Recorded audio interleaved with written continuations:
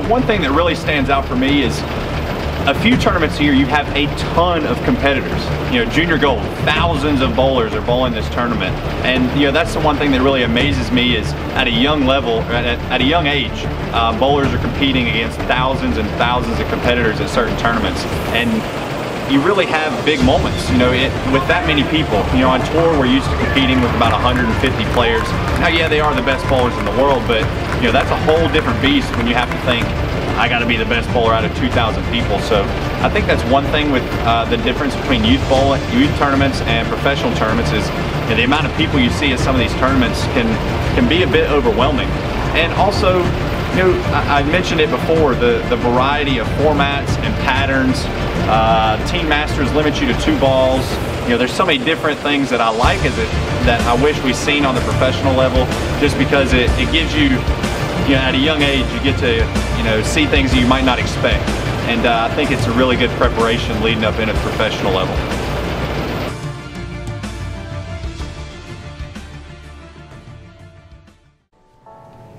What made you want to take bowling seriously and commit to the sport? So when I was little, I was always involved in the sport, especially with my family. But growing up, I played a lot of different sports, just trying to find my niche and like where I fit in best. And throughout all the years and with everything I tried, bowling was the one that I always stuck with, and it was always a part of my life. So as I grew older and grew out of my other sports, it just clicked that this was where I belonged and this is what I wanted to do. Honestly, my family, especially my grandpa, pushed me really hard to be better at not only bowling, but I was also playing soccer at the time. And when I realized that I could make not only a living, but a career out of bowling, is when I decided that I wanted to be serious with it and go throughout college and possibly a professional career. The commitment to bowling for me was quite easy. At a young age, my father was a professional bowler. I grew up in a bowling alley. I was pretty much, you could call it a bowling alley rat. You know, pretty much as soon as I was able to lift a ball with 2 hands, I was up on the lane trying to bowl, just enjoying it, you know, enjoying being a kid, doing something that I enjoyed and watched my father do growing up. So, you know, my father really had a big say in that. I wanted to be like my dad. He was my hero growing up, and so being pretty good at it at a young age helped as well. And watching my father be so successful and, you know, a big fan favorite for the crowd, it was all of that combined just really wanted me to commit to the sport of bowling, and, you know, because it's something that I love. So what actually got me started in bowling was my family. My grandparents ended up starting me up in a league when I was around roughly about 5 or 6 years old. I know I used to be one of those little bowling center rats. Like, I used to run around in the bowling centers at such a young age. We actually used to have a nursery here, and I used to be kept in the nursery, and while my mom or like my grandpa was bowling league, I used to always try and sneak out of the nursery to try and go watch. Eventually I got started in the league around, I want to say I was 6, and I really didn't have the passion for it, and competing is what really sparked it for me, and that's what made me learn a lot. Explain some of your hardships and how you rebound off rough experiences.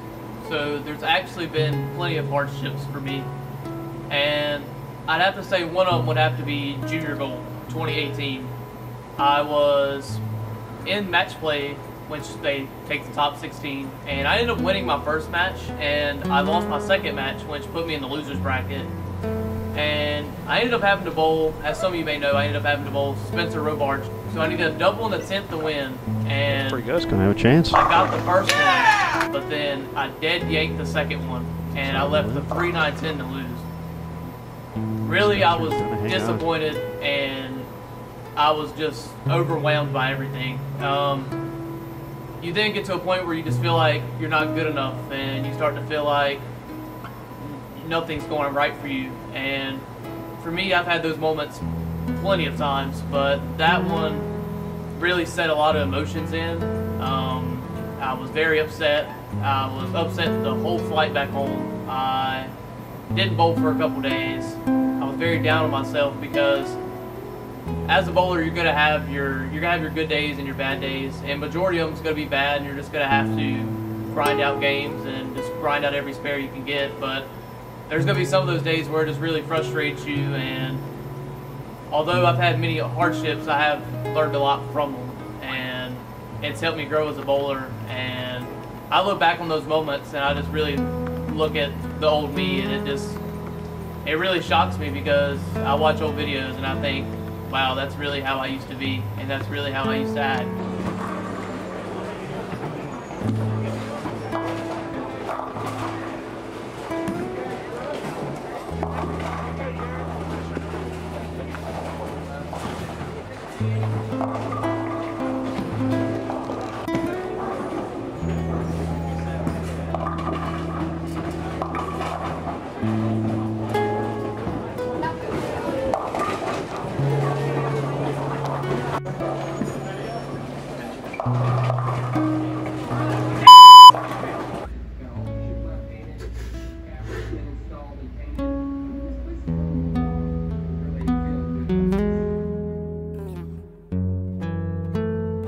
First off, Brandon is a phenomenal bowler. Great kid.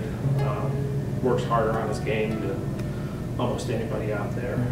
If there's any one thing that I think he could work on, that would be the mound game and the ability to move on past a bad shot. I've watched him improve in that category over the years. I think there's still some room for improvement there. And just the ability to zone out everything else that's going on. And again, he's made fantastic strides in that area, and his physical game is just amazing. I think when he's able to tie in that mental component, there's not going to be any stopping him. What do you think is holding Brandon back from getting better? I think it's a mental game. I mean, honestly, right now he has all the physical capabilities in the world. I just think it's the mental game, and I feel like he's so easy to get upset and to blame himself for things, and I think that's something that he needs to work on, especially if he wants to be a successful collegiate bowler and PBA bowler. I think that you need to have a strong mental game in order to be successful, and if you ask the best of the best, yeah, they do get mad, yeah, they do get upset, but they still know how to rebound and bounce back from it. The one thing that would help him, and actually a lot of youth bowlers out there, this came straight from Dr. Dean, is the carrying the negativity and being too hard on yourself after a shot or after a bad shot. You know, when you say to yourself, or you're thinking to yourself something negative, you know, I can't hit my target, I can't do this, you're 7 to 10 times more likely to not be able to. The crazy part is when you actually vocally say it to yourself, or you vocally say it out loud, that 7 to 10 times is 70 to 100 times, or something like that. I don't remember the exact number, but it's astronomically larger when you vocalize. So when you're out there bowling, don't ever come back and say, I can't hit my target. And especially don't say it out loud. Is bowling more about you versus someone else, or you versus yourself? In bowling, it's me versus myself. In a sense, there's no defense in bowling, and you just have to take it as it is what it is, and whatever happens, happens. What do you think about defense in bowling? I'm not a fan of it. Not a fan of it. No. I think offense, trying to carve the lane or do something to make you a little bit more productive as a player is fine. Okay. But I think if you look at it in any way to destroy the pattern or make the pattern unplayable for other players, I'm not a fan of that at all. What would you consider playing defense in bowling? Using too much surface in the wrong part of the lane. Okay. I think that's defense. I don't think that's really sportsmanship. I believe in sportsmanship, and the reality is that I think you're on a TV show, you're at league, you're bowling a match, whatever it is you're doing, whether you're at a JBT or you're at a Tough Shots or whatever, and you're getting ready to bowl a match, you want to win with integrity. You want to go out and out execute your opponent. And I think if you out execute your opponent, then you deserve to win. Okay. I think the PBA, the PWBA, and all the governing bodies of bowling understand it's a problem. They're reducing the amount of time for practice. Gotcha. Do you think it's for that reason? Or? Absolutely, it's for that reason. They're trying to hold up the integrity of the pattern. Okay. And it's very difficult to be a lane man, and you put a pattern down and you watch players destroy that pattern by playing it incorrectly or by trying to be defensive to slow the pace down for a certain type of bowler. You imagine a guy who likes to play or is proficient at playing straighter lines, and now you have a guy with a big rev rate that gets in that straighter line zone where you want to play and throws a ball with a ton of surface on it, chewing that pattern up, forcing you left because he knows he's better at playing left than you are. Do you think too much defense could cause a disadvantage in your own offense? I think it can. Okay. I think what happens sometimes is they make them unplayable for both sides. Gotcha. And listen, I think our sport, we have a sport of gentlemen and ladies, and I think if we approached our sport more like golf, and it's a gentleman's sport, and you rely on your ability and your creativity and your willingness to do whatever it takes to score, and just go out execute, go beat them. Okay.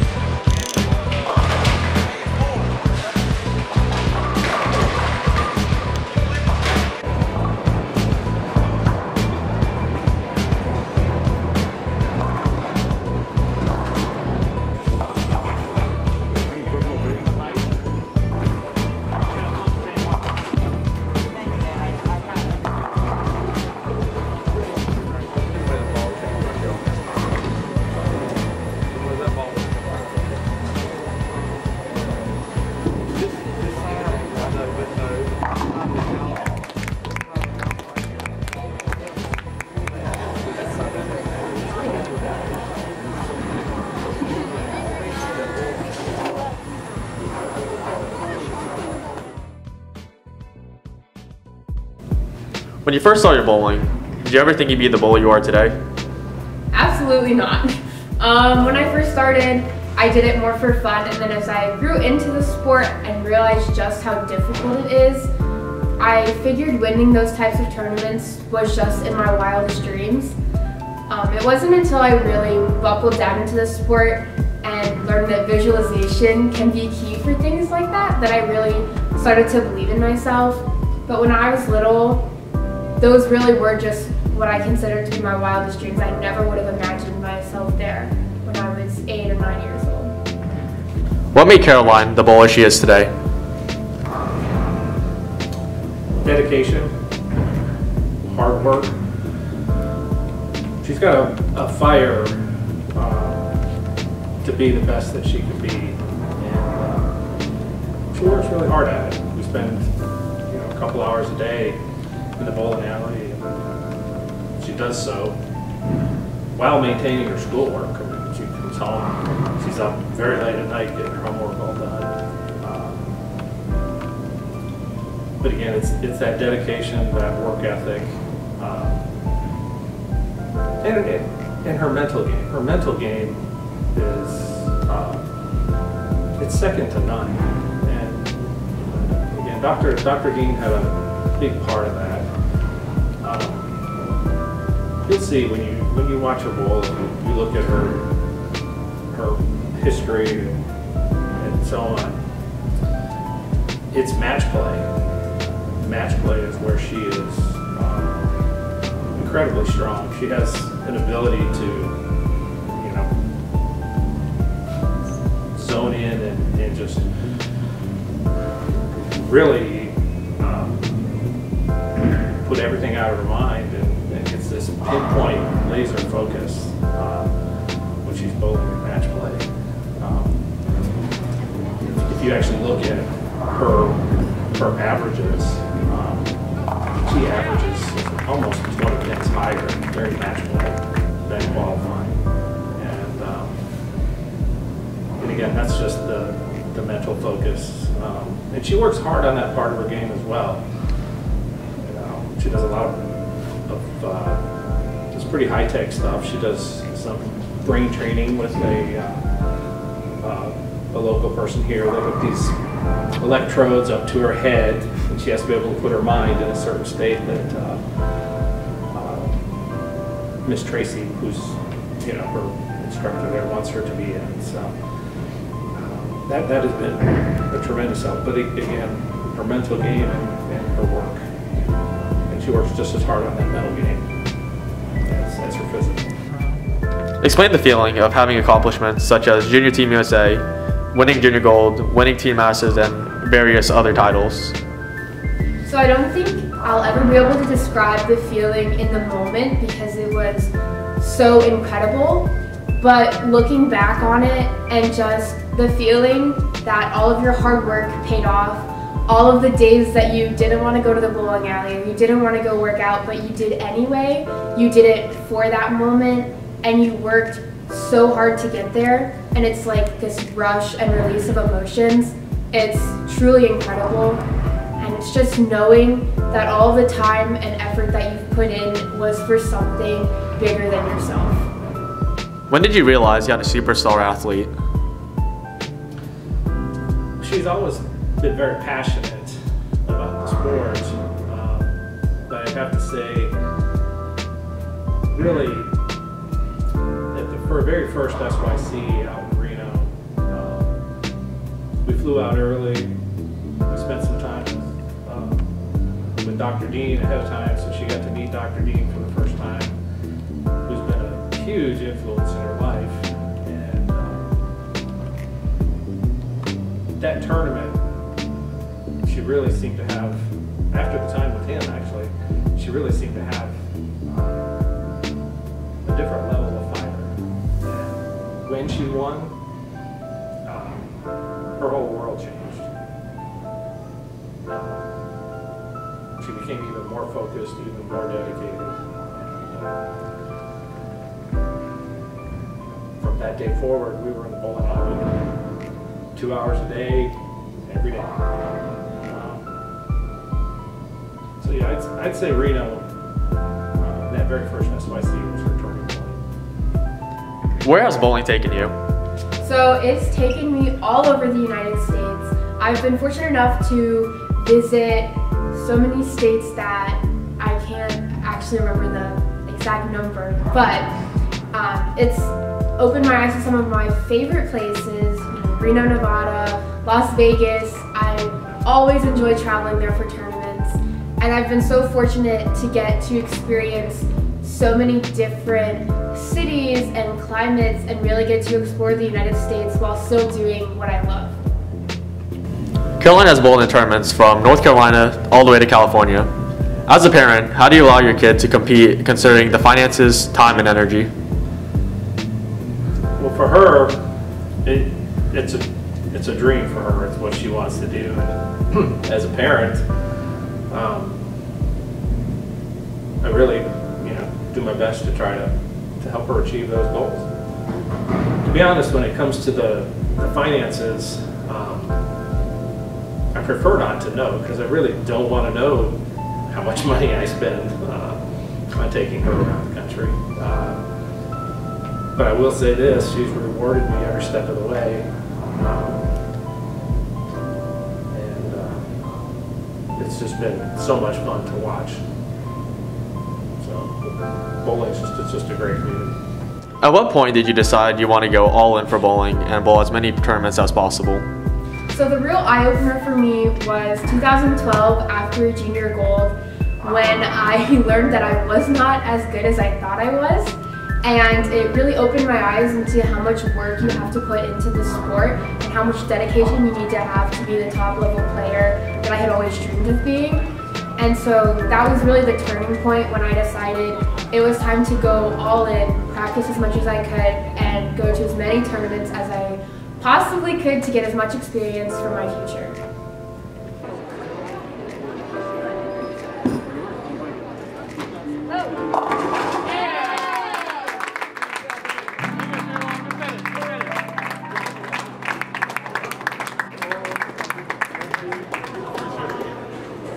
And she works really hard in her game, so let's give her another round of applause. Congratulations.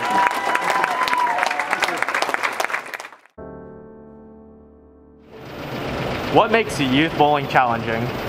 Whew, youth bowling, what a challenging topic. I remember, bowling as a youth, as a kid. There was many difficult things about youth bowling and bowling in general.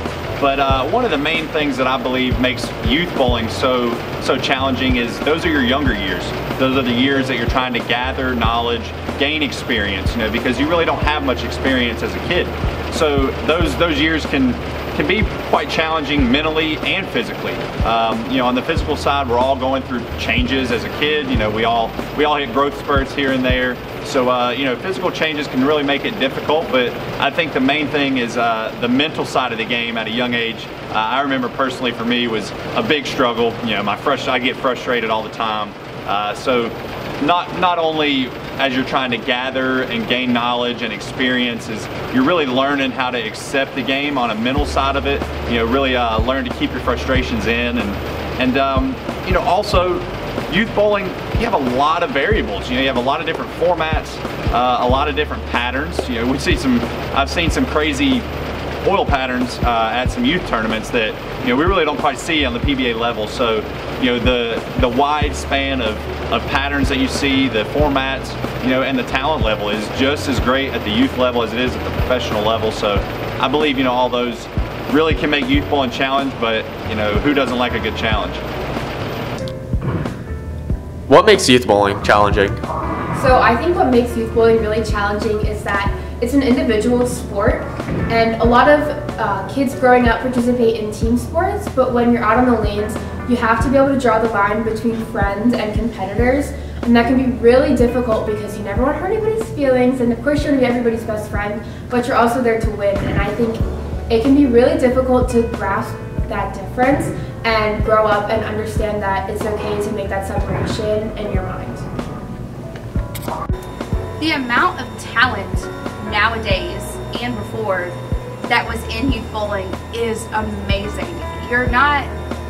A lot of people don't really see that nowadays, but when you go to these big tournaments like Junior Gold and Team Masters and sometimes even team trials, the amount of talent that you see is just hard to believe, and that makes, I think, for me, hopeful for the future and what's going to be in the future of our sport because of the talent that there is and the type of hard-working youth bowlers that we have nowadays who go into the bowling alley every single day and the gym and work on their mental game. I think that's very important as well. What do you think bowlers should do whenever they get before a match in that 5-10 minute practice round? I think it's important to first of all get loose before that 5 or 10 minute. Make sure you're stretching, make sure you're getting prepared to bowl so that your first couple shots aren't at 3 miles an hour trying to get loose, because you want to get as much information as you can. So I think it's important to shoot a couple spares. What I encourage people to do is their first 3 or 4 shots in practice, shoot the 10 pin. Because you're getting loose anyway. Okay. So shoot the 10 pin. Make sure you know the angles you need to use to make the 10 pin, and make sure you're comfortable with that. And then just gain information. I think you want to find out where the lane will hook, where there's hold, and you want to figure out the angles that are best for you to attack the pocket. Okay. And once you figure out the pattern and where you need to play in that 5 or 10 minutes, then throw a couple of different bowling balls to figure out which one gets off the lane properly. Because how the ball exits the back of the pin deck determines how much you're going to carry. Any advice for youth bowlers? Youth bowlers, oh, some advice for you guys. You know, the first thing that my father always told me as a kid was to have fun. I know it's cliche and it's really simple to say, but you know, you really need to enjoy the sport, have fun doing it, you know, because there's a lot of great things that comes with bowling. Not only the competition and the competitive nature, but you know, the friendships that you make, the relationships that you make throughout traveling, you know, throughout your state, or you might get to travel through the country, you know, through the world.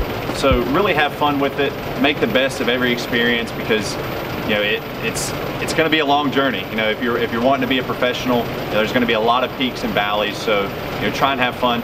Make the best out of every moment when you can bowl, and also try and gather as much knowledge as you can as early as you can. I was very hard-headed at a young age. I was very hard-headed, but I wish, looking back now, whenever I was 16, 17, 18 years old, I wish I wouldn't have got so frustrated, and I wish I would have paid a little more attention to the sport, you know, on the mental side of it, because with the mental composure, you know, it can really make for a much easier picture on the physical side of the game. But most importantly, you got to have fun. What can bowlers do to keep the sport growing?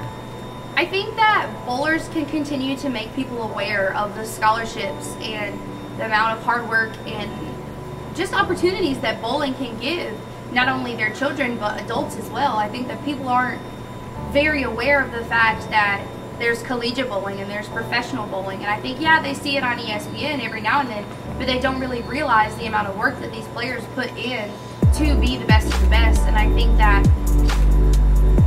bowlers need to continue making people aware, but also need to continue building those friendships and relationships with people, because that will not only grow bowling as a whole, but that will grow the community and what's going on within the community of bowling as well. And I think that we just need to love on each other as much as possible, especially during the hard time right now, and just continue to make people aware and bowl tournaments and get out as much as we possibly can, but be safe at the same time. What bowlers can do to continue bowling the sport is bowling some of the Bowl for Life tournaments, or even some of the SYCs, even the local tournaments, because how we grow the sport is just meeting new friends and just meeting people that become family. And over the years, that's been the greatest part of my bowling career, is just meeting all the friends and watching the sport of bowling grow. If you look at junior gold in a sense, like when I started bowling junior gold, there was maybe only 2,000 bowlers, and looking at last year's junior gold, we had almost 6,000 people competing, and it just shows you the sport as a whole is growing and it's getting better, and everyone's getting their name out there. And I just think it's the coolest thing in the world, finally watching bowling come together and grow as a whole. This is a really tough question, and one that I've thought about a lot recently. But what I think is the biggest factor in this that can really help grow the sport is when you're at tournaments or you're at league, to really take the young bowlers kind of under your wing, like a sibling type of relationship, and help them through their early months and years where it would be easy for them to quit, and help them find the love that you have for the sport. I think that would really help keep them engaged and grow the sport as the years go on. We want to grow this sport as bowlers. There's many things that I believe we can do as bowlers, especially for a sport that we love, and that's the first thing. I think to grow the sport, you have to love the sport first off. You know, I've loved this since I was a very little kid, and it's a big passion of mine. And when you're passionate about something, that helps grow and push off onto others. The other thing is to to really promote the sport. Not only telling your friends and stuff like that, but giving back. I believe giving back is a big thing that can really help grow the sport. Being a professional bowler, anytime I can give back to the youth to really help them gain some experience or gain some knowledge, because it's where it all starts with, is the youth. Because these are the people that are going to be bowling for many, many years. And social media is such a beautiful thing nowadays. I believe bowling deserves to be in the limelight. So I believe with love and passion for the sport and doing it as a whole, because we are a bowling family, I really think all that can really share the love of the sport and really grow upon others. Bowling is not just a ball rolling down the lane and hitting some pins. Bowling is a sport that allows a future for people to create memories, friends, travel experiences, and more. It is the same sport that gets us to work as hard as we can to perfect our craft. It is what causes us to get up and practice to continue to get better and better and better. We do this to achieve satisfaction for ourselves, meet other bowlers to fill frames, bowl some strikes, and win. We do what we can to learn and get better and improve as much as we can. That is all because of bowling.